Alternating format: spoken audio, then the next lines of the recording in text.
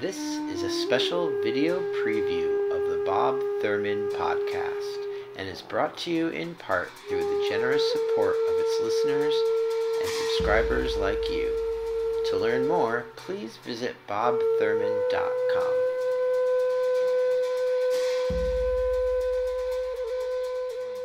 Now, podcast number whatever, I don't know why I do, but I do.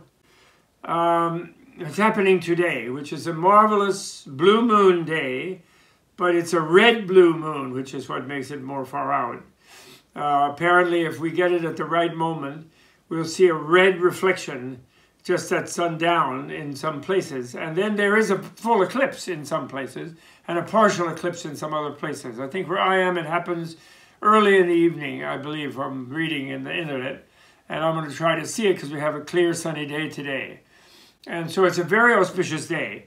If you, during the time of an eclipse, even if you're not seeing it because there's clouds or you're not in the right place, during an eclipse time, it's considered in Buddhist lore, Tibetan Buddhist lore, and Indian Buddhist lore before that, that if you do something virtuous in that time, which doesn't have to be a practice like meditating or saying a mantra, although it could be, or bowing or something. It could be serving food at a soup kitchen, being kind to someone, saying, restraining yourself from being greedy or angry or something like that, or gaining an insight in studying something. But whatever you do, its positive impact is multiplied millions of times, they believe. And I think they do that because the sun and the moon are associated in the super subtle Buddhist nervous system with the right channel, which I think is the Ha channel in, or maybe no, it's the Ta channel in Hatha yoga. And the left channel is the moon, which I think is the Ha channel. I'm not sure which is which actually in the Indian yoga thing. And anyway, one is there to each one, sun and moon. So an eclipse is connected to the central channel, which is when the sun and moon merge their energies in the central channel, and there's therefore a time of great power. So if you do a bad thing in that time, don't rob a bank while the moon is being eclipsed, because then they're really bad, taking what is not given to you, depriving some other people of beings of property. That's really bad. So don't do anything. Don't be nasty. Be kind. Be loving. And if you were doing practices, then Om Mani Padme Hum, Om Tari Tu Tari Turi Swaha, Shiva Jakoda Hai Griva Hulu Hulu Hum Pe, Hristi Vikitana Hum Pe. Some powerful mantra, if you say at that time, Om Ahum Ho Hang Shamalabara Ya Hum Pe, the Kalachakra one, that it has a tremendously powerful impact. Omarabazana Di, Omarabazana Di, the wisdom genius one. So that's a very good thing to do. Anyway, so anyway, I'm in this mood myself today, and it is especially auspicious day, so I thought I would try to do something auspicious and talk to you about cool heroes. And here I'm referring to a concept I first elaborated in the popular area, which means that probably the first time I thought about it, in my book, Inner Revolution, called Cool Heroism, which is the type of heroism practiced by those who are involved in Shakyamuni Buddhas and all the subsequent great Buddhist teachers and students, the cool revolution of changing our world from a world of violence and conflict and ego competition and unhappiness to a world of gentleness and harmoniousness and cooperation and compromise and selfless interaction, meaning, flexible and resilient interaction. It doesn't mean you're not there so you don't interact. Selfless doesn't mean that. It means that you don't have a fixed oppositional point of view to the other person, but you exchange your own view to them. You're aware of what you do, and you take account their experience of what you're doing, what's going on, which makes you automatically compassionate and loving and ethical. And it's really a wonderful world. It's called a Buddha world as opposed Buddhaverse, I call it, instead of a universe. So this theory of cool heroism, I'll just tell an anecdote that I have told different times about when I was promoting that book and doing book tour and traveling. In those days you did them, and at one point someone challenged me and said, well, this is great about all this cool heroism and how this ultimately will triumph over hot heroism. when we have an enlightenment party here, an awake party here in the U.S., which I think we will.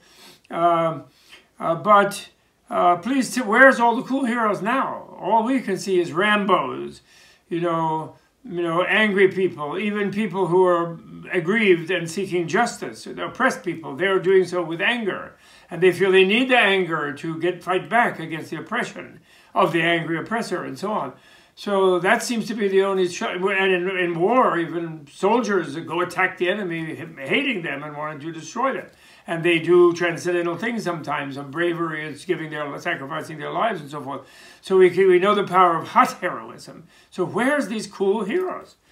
And in answering it, of course, I would Martin Luther King, Gandhi, Dalai Lama, even the whole Tibetan people reacting mostly, not entirely the whole, I'd say the majority of the Tibetan people, reacting nonviolently to a genocidal invasion, occupation, and oppression, and annexation.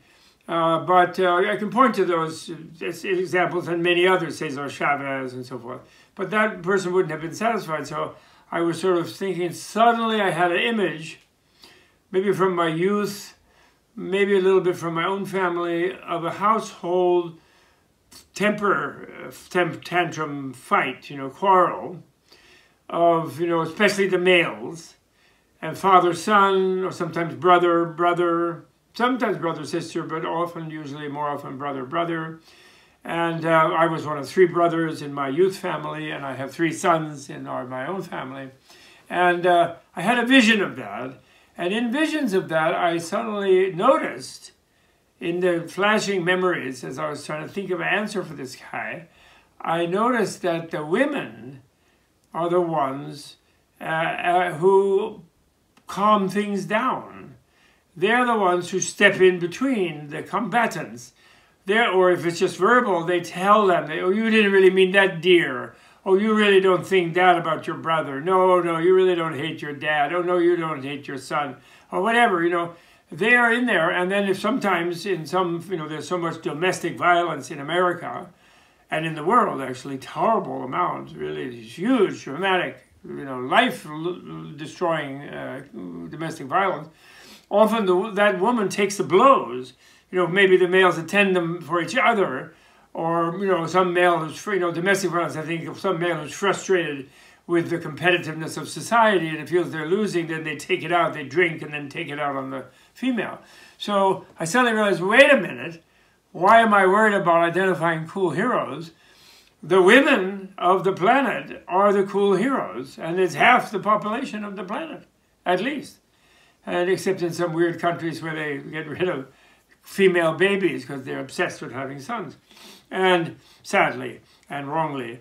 And so there you have lots of cool heroes in the sense that their bravery and their courage comes through gentleness but persistence, and courage in the line of fire but responding non-violently, usually.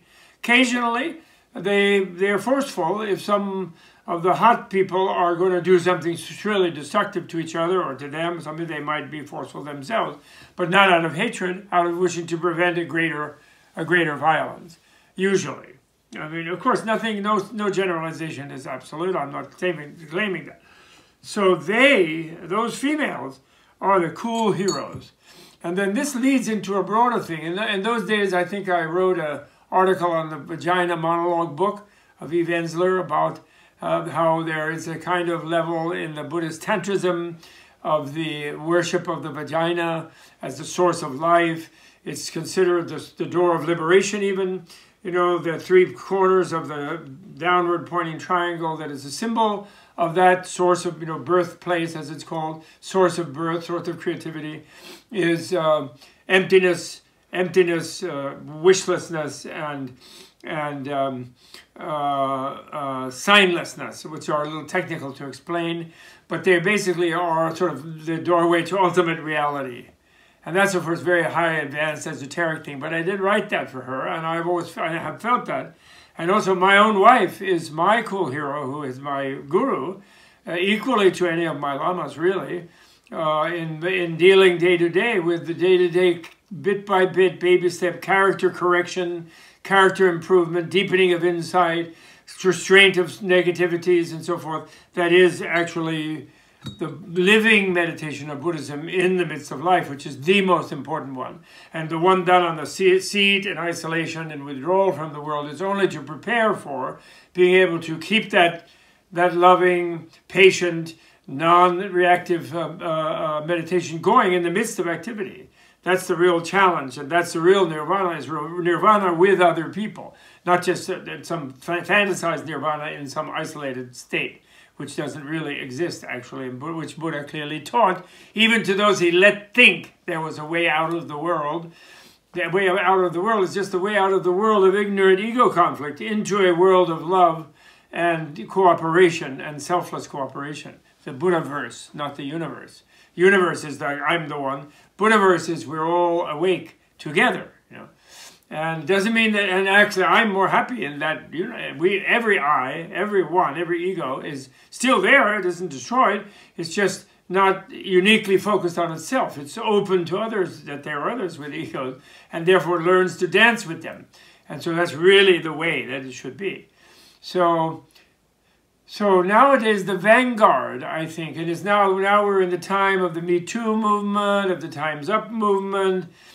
We saw the defeat of our first woman president through chicanery and cheating. Actually, she actually did win, so we can take heart that we were smart enough to vote her in a majority to win against a few guys who are trying to run back to the old, you know, gun-toting, mutually destructive, mutual assured destruction world.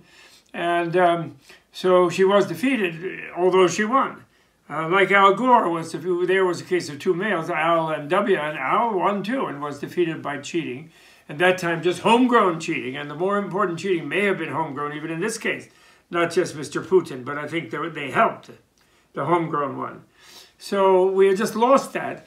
So then this gave our cool heroes the idea that they should take their coolness and they should magnify and intensify it, and not just be complacent and passive, too passive, and should be actively cool heroes.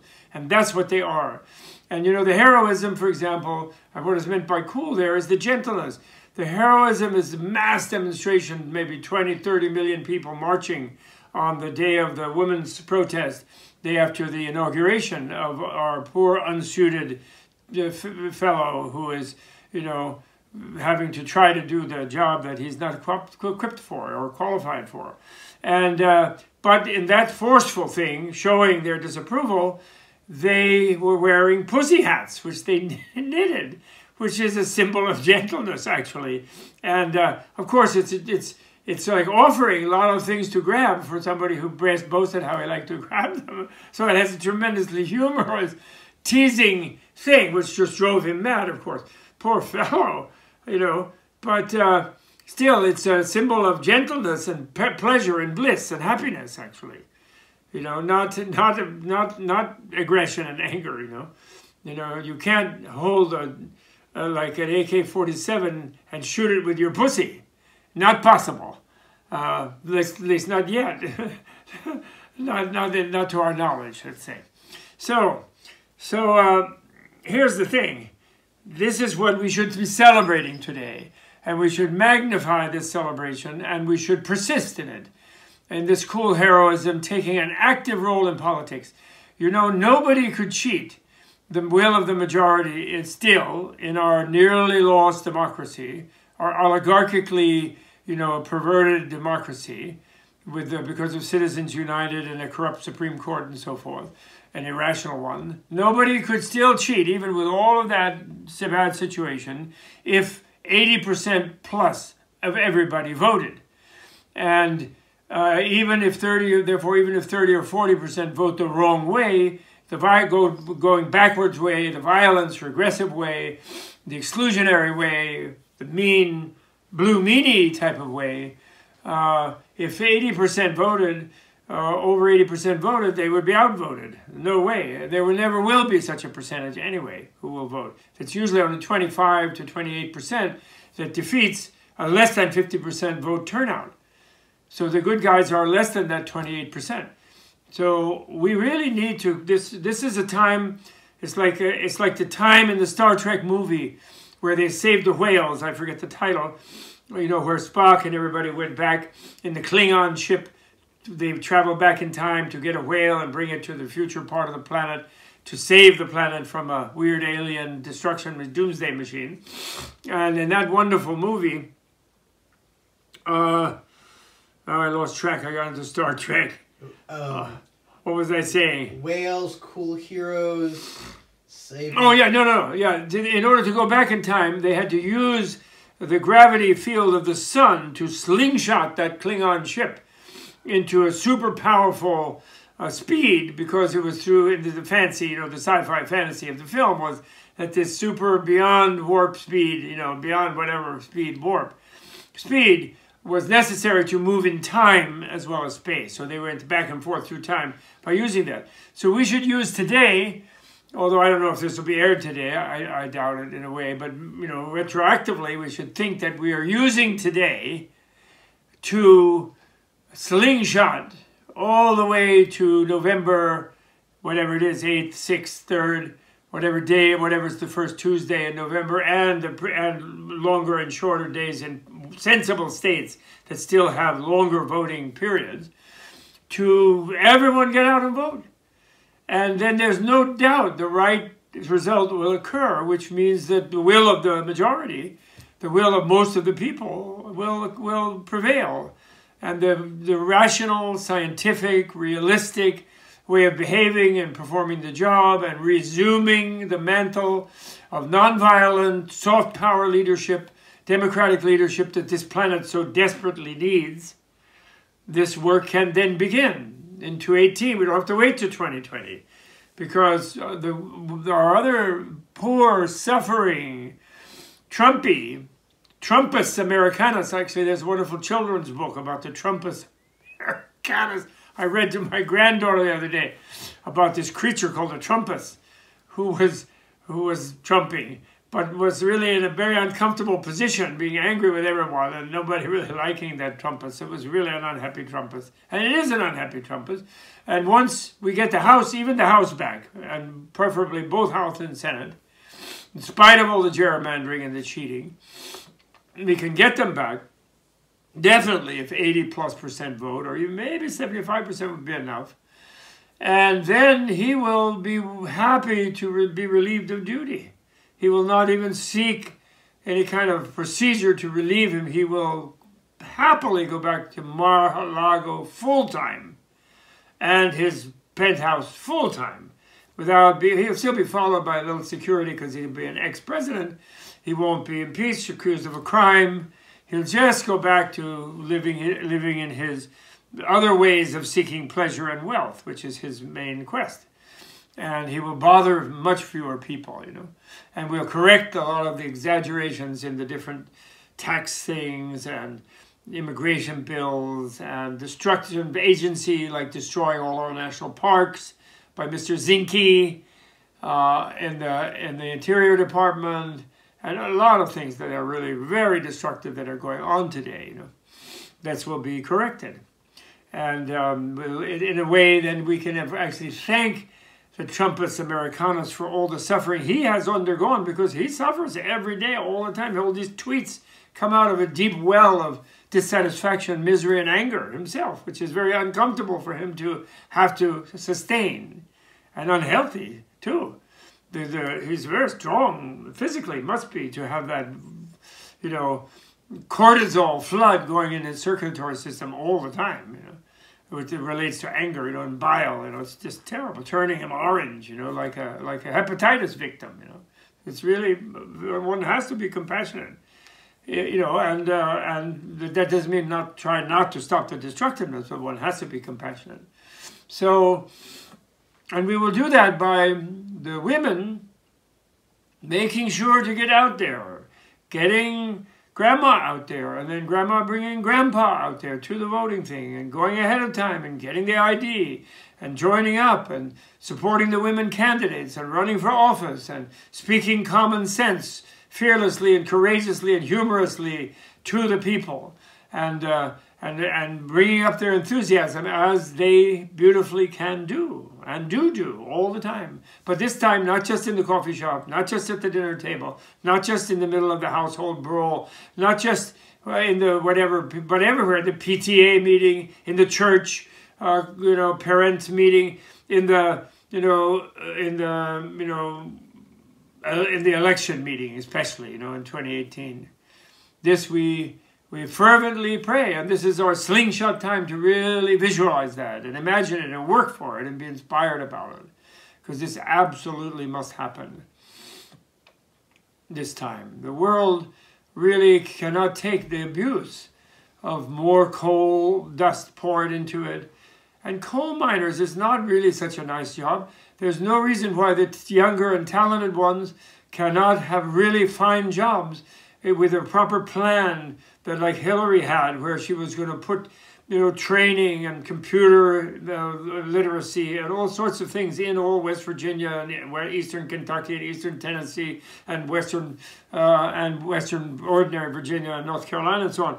Easily put it there anywhere where there are those mines and really turn those communities not to be dependent. And of course there still will be some coal, but and then make the owners get their workers out of harm's way, any ones that are left, and make real safety and really follow OSHA guidelines and revive OSHA guidelines, which are no doubt trashed by whoever's misrunning OSHA under the trumpets.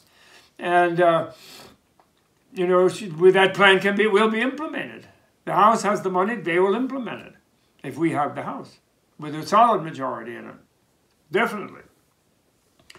So this is really, really important, and it's a Dharma practice. Now, someone told me the other day that they were at some meeting about Buddhist activism, and that a lot of them were saying, well, I don't really want to be activist, I want to meditate, and I don't think I should be activist, that, really as a Buddhist I should be sitting and meditating. And here I have to say something. This is completely not correct.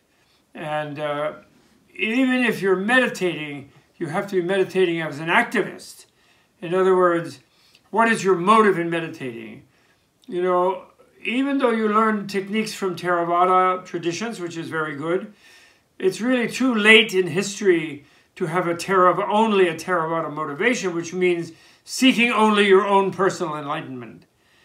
Not because you're selfish, but because you're thinking or you're taught that you can't be a Buddha and you can only be like a saint, an arhat, and you can only get free from this world, which is all bad and can't really be saved, and you're just going to escape into nirvana, which is somewhere else, which is an unfortunate sort of interpretation of the type of teaching Buddha gave to some of the monks some of the time. He also, to the highly developed ones, he gave them the universal vehicle, which I never call it the lesser vehicle, I call it the individual vehicle. And it's good to teach the individual that, who wouldn't be able to imagine taking on the whole responsibility for everyone while they're still trying to make themselves more responsible and more awake. So that's understandable. But, Buddha did it on purpose, actually. He did clearly say, if you read between the lines, he clearly said there is no such place apart from the world where you can go to escape. That's a psychotic projection of your sense that your real self is somewhere disconnected from your relative body and relative mind. It's a projection of the fundamental distortion of ignorance and egotism and misknowing and misknowledge that the real me is some fixed thing apart from all the me that I can actually relatively relate to. And yet that's where I really am. So nirvana outside or liberation or moksha outside is a projection and a sort of wish to withdraw away from all the bothersome interactions with basically painful others who are always annoying and irritating and so on. And he knew it would be too much for them to realize that the goal is already here, actually. That our reality is that there is no separate entity inside ourselves. We have a self, but it's a changeable, flexible, resilient, interactive self, only relative. There's no absolute self that is separate from the relative self. That's our delusive ignorance that causes all the problematic nature of our unawake life.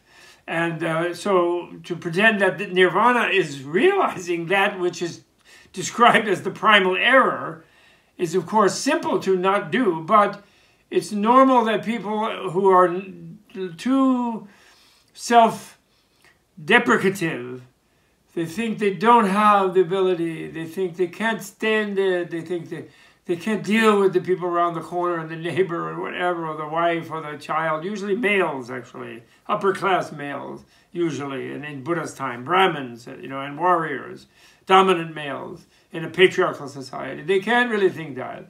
So they would just be either overwhelmed or dismissive if the Buddha said to them, well, if you knew where you are at right now, you're in nirvana.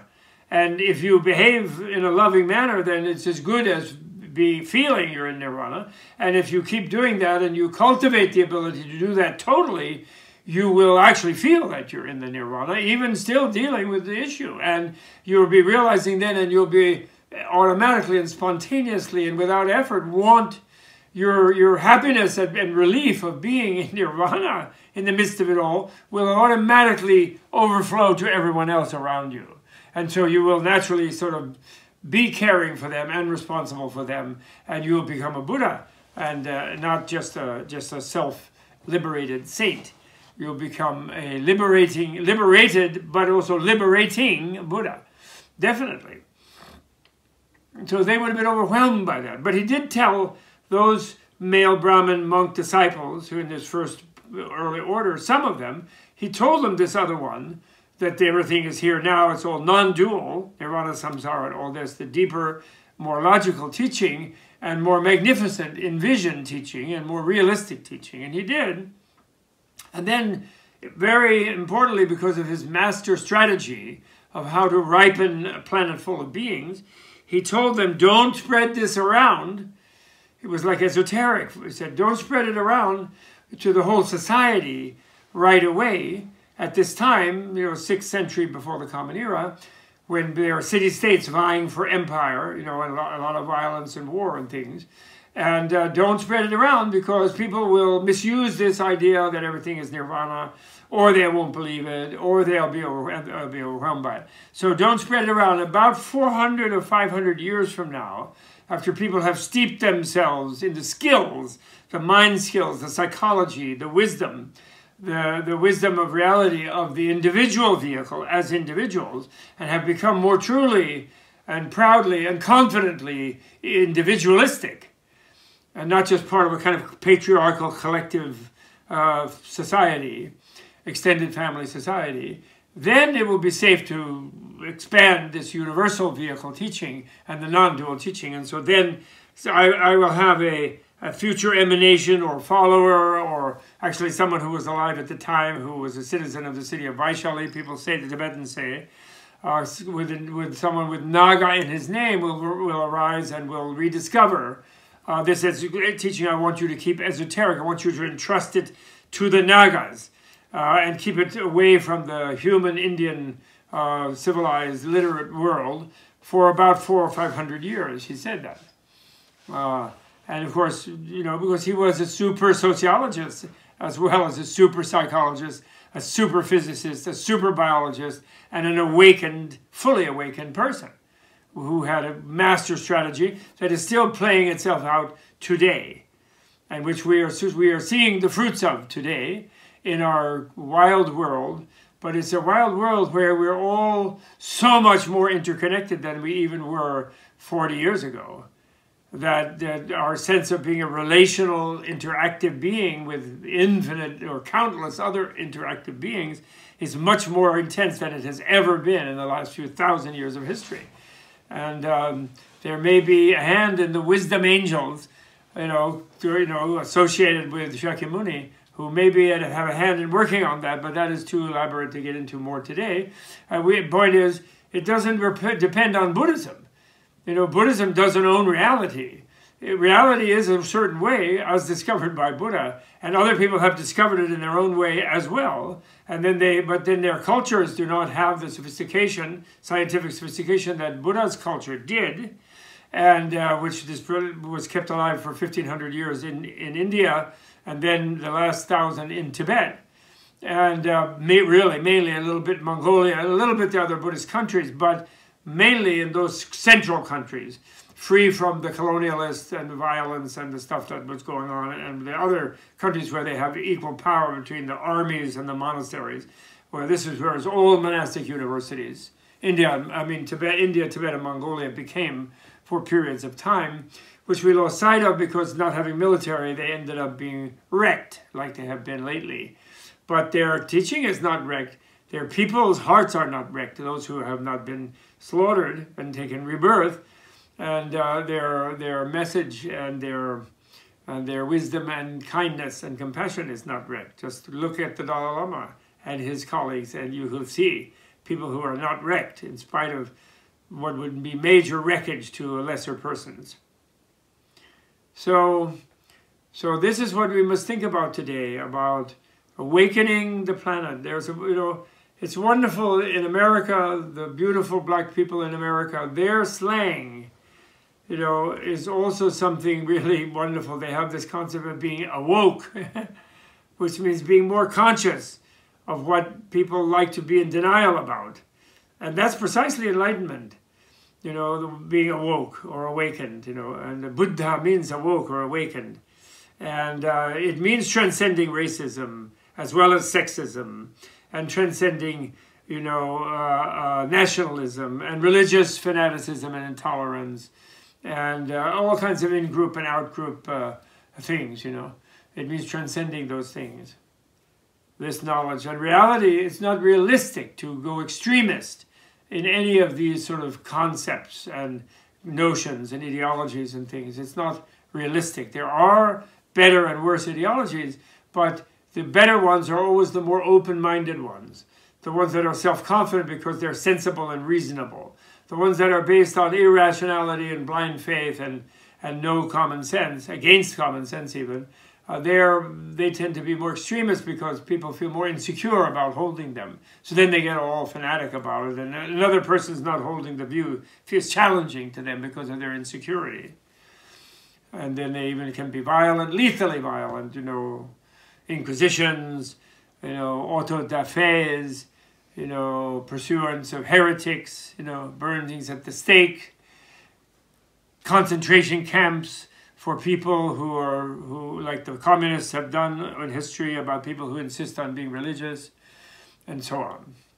So, anyway, let's not stay with the negative, only the positive in the spirit of the cool heroes.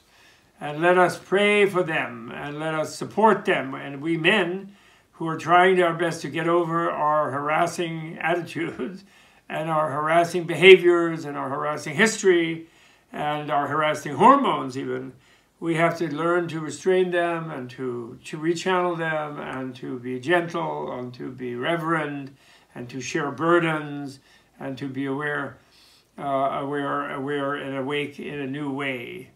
And it doesn't mean we have to be, it's good for us to be subservient actually to our female partners and friends, to compensate to somewhat. But the ultimate goal, of course, is partnership, equality. And here I recommend to everyone the great Rihanna Eisler, whose book, The Chalice and the Blade, popularizes a discovery in history that upends the notion, the mythology that is taught in our militarized societies, that man has always been violent and a hunter and violence is essential to survival, all this, which is really wrong.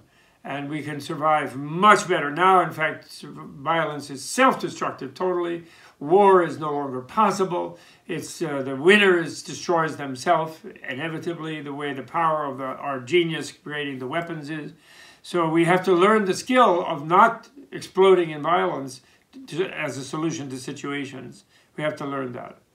And then we can be partners with the better halves, with our higher selves, our beloved women and daughters and mothers and grandmothers and wives and friends.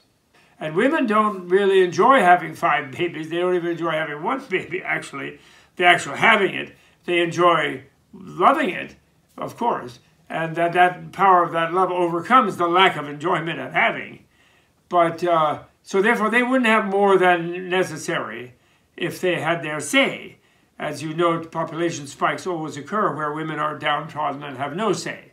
And where they have started to have a say, like look at Scandinavia, They practically have to pay a good Swedish woman to have a kid, rather than just sort of automatically expect them to do it with no compensation, which is the way in societies where women are no good. But everyone should be free to do anything. That's spiritually important. Okay, so happy blue red moon day. It's kind of auspicious. Blue is associated with liberals and red is associated with conservatives. And actually true conservatives should be as horrified by the radical destructiveness of what's currently going on, by just the misplacement of people, unqualified people, and the release of pure addictive hatred and greed by these unqualified people who are just crashing around like bulls in china shops. So true conservatives created the national parks. They don't want to see them destroyed and turned into slag heaps. So that's a true conservative. So true liberals are true conservatives associated with the red, true liberals associated with the blue.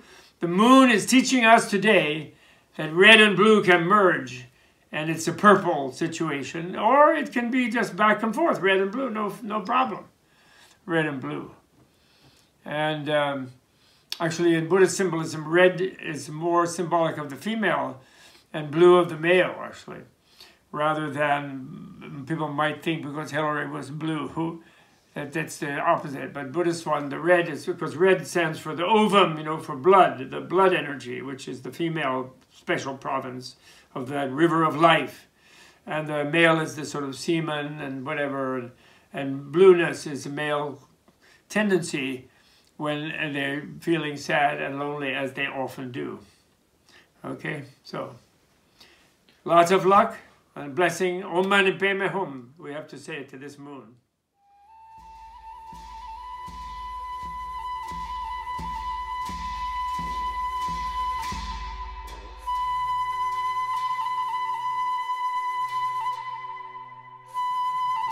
This video was originally recorded on February 1st, 2018 in Woodstock, New York.